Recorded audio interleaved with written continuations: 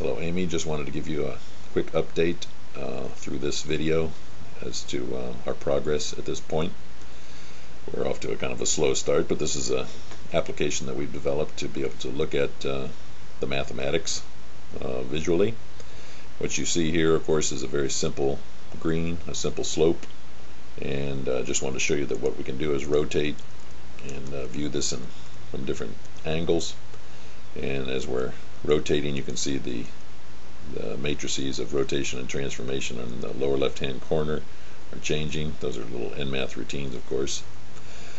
What we want to get to, of course, is solving this differential equation of motion, of the movement of the ball.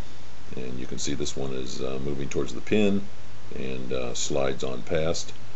So I haven't given it enough velocity, it looks like. So what I can do is go in and change this to well, of course I've done this many times, so I know the right number, and then when we try to solve this differential equation, we see that the ball goes in the hole.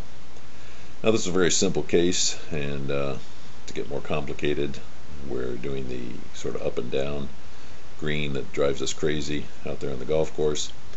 But what we're eventually working towards is greens like this. Now this is one that we happen to find some data for.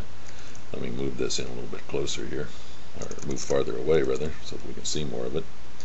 So this is a golf course green from a golf course down in Australia, and you can see that it's a little more complicated, and by the way, it's sort of over drawn. I mean, we're multiplying all the heights by 10 to be able to see the ridges and valleys more easily. But the point is, what we need is a nice, smooth, differentiable function. And so, of course, here we take the data and we fit the data with, in this case, a polynomial function using NMath least squares routines. And we can see right here how it fits.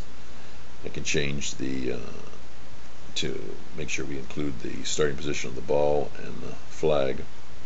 I'll change this to something like 1 to 16 and 1 to 24. Now try that again. Fit it with a polynomial, and it seems to fit fairly well. We can look at it in several dimensions, or in 3D rather, to see how well it fits the data, and it does pretty good. Anyway, that's just an update as to the sorts of things that we're doing and the progress that we've made so far, and there will be more later.